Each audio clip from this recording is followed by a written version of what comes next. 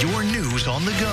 One teen is dead after shooting on Syracuse's south side. The 15-year-old found in Lower Onondaga Park right around 8 last night. Syracuse police tell us it started in the 100 block of Cheney Street. That's about a block from the park.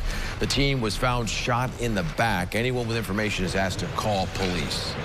A Syracuse man accused of shooting 3 teen girls is set to appear in court today. 23-year-old Michael Brown is facing charges, including attempted murder, for shooting 3 teens accused of stealing a car on the city's north side. In November, police said Brown was looking for his relative's stolen Hyundai when he found the car, then had an interaction with the girls. They say he shot into the car and then took off. An Oswego County man will spend 29 years to life in prison for the neglect and murder of his stepson. Anthony Waldron sentenced this week for the death of 17-year-old Jordan Brooks. Jordan died in 2021 from malnourishment, bed sores, stomach ulcers, and an infection. Waldron's wife, Lisa, is also behind bars, sentenced to 20 years after pleading guilty to assault and manslaughter. This morning, we're learning the name of the man hit and killed by a Syracuse Police Department vehicle while riding an electric bike. Police tell us 25-year-old Kian Adams was hit by a patrol car Monday morning.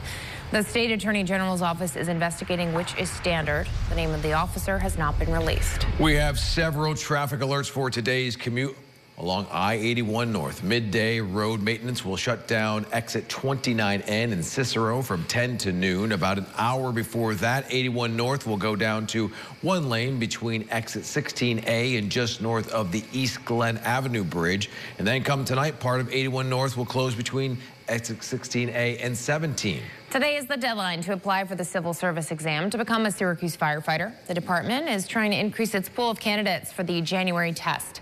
To qualify, you have to be 18, have a high school diploma or GED, live in Onondaga County, and have a valid driver's license. There's also a $25 registration fee.